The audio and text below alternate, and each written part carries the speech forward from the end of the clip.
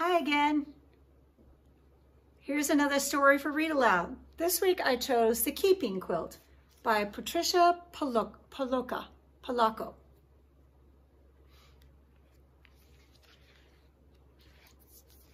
And it's a story about a quilt. So I brought one of my quilts to show you. If we were in class, if I was coming into the class, I would bring more quilts for you to look at. And this is one from our family. We'll have to see what this quilt's going to look like, won't we? Do you have a quilt at home? The Keeping Quilt. Now you got to look for the bright head covering the little girl is wearing. You see it? See her on the boat? There she is. We're going to learn about her in a minute. When my great-grandma Anna came to America, she wore the same thick overcoat and big boots she had worn for farm work. But her family weren't dirt farmers anymore. In New York City, her father's work was hauling things on a wagon, and the rest of the family made artificial flowers all day. Everyone was in a hurry, and it was so crowded, not like in back home Russia. But all the same, it was their home, and most of their neighbors were just like them.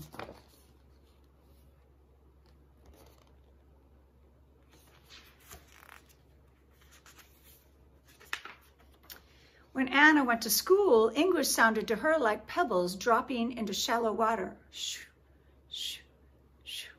In 6 months, she was speaking English. Her parents almost never learned, so she spoke English for them. The only things, there she is at school, the only things she had left of back home Russia was her dress and the babushka she liked to throw up into the air when she was dancing. Do you remember the scarf she was wearing? Over here? That's her babushka. And her dress was getting too small.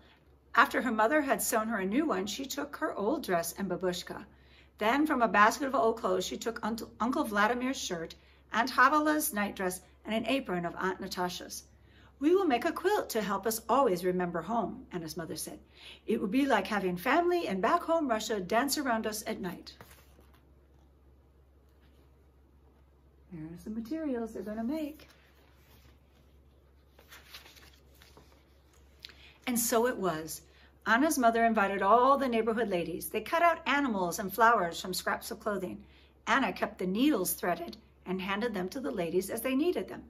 The border of the quilt was Anna's babushka. Do you see the different shapes?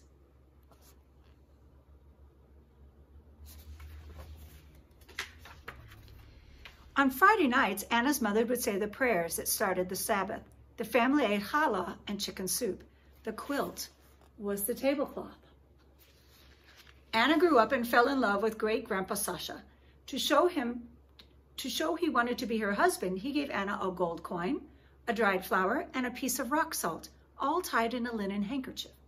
The gold was for wealth, the flower was for love, and the salt so their lives would have flavor. She accepted the hanky. They were engaged. Do you see the quilt? It became their blanket on the grass. Under the wedding huppah, Anna and Sasha promised each other love and understanding. After the wedding, the men and women celebrated separately.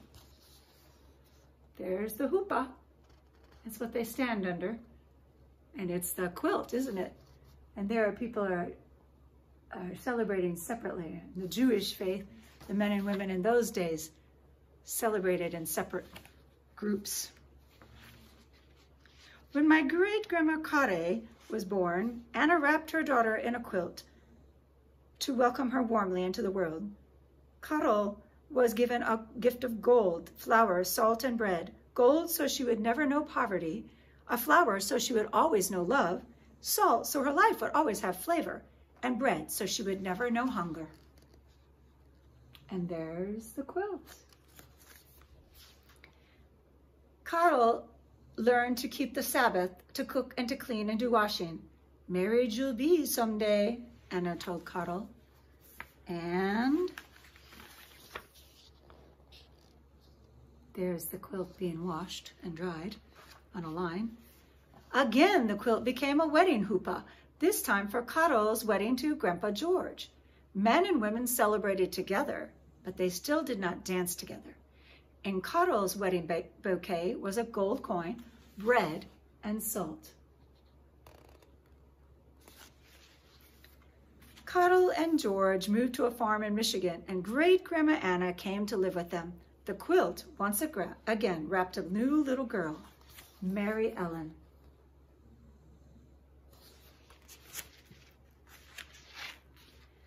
Mary Ellen called Anna Lady Grandma. She had grown very old and was sick a lot of the time. The quilt kept her legs warm. On Anna's 98th birthday, the cake was kulich, a rich cake with raisins and candied fruit in it.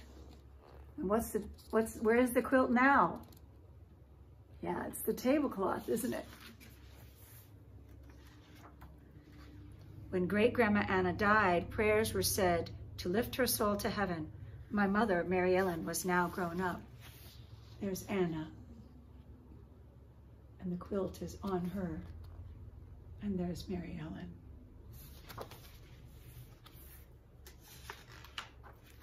When Mary Ellen left home, she took the quilt with her.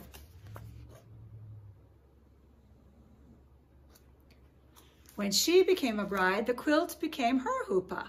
For the first time, friends who were not Jews came to the wedding. My mother wore a suit, but in her bouquet was gold, bread, and salt.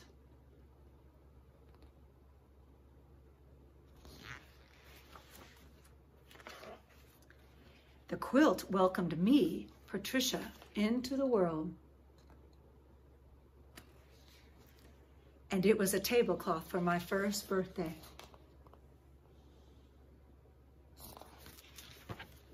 That quilt had many uses, didn't it? At night, I would trace my fingers around the edge of each animal on the quilt before I went to sleep. I told my mother stories about the animals on the quilt. She told me whose sleeve had made the horse, whose apron had made the chicken, whose dress had made the flowers, and whose babushka went around the edge of the quilt. Do you remember whose babushka it was? At the very beginning of the book. Do you remember? It was Anna's. The quilt was a pretend cape when I was in the bull ring, or sometimes a tent in the steaming Amazon jungle. There she is at bedtime, and there she is when she's playing make-believe.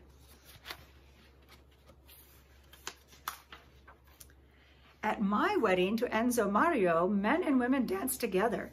In my bouquet were gold, bread, and salt, and a sprinkle of wine, so I would always know laughter.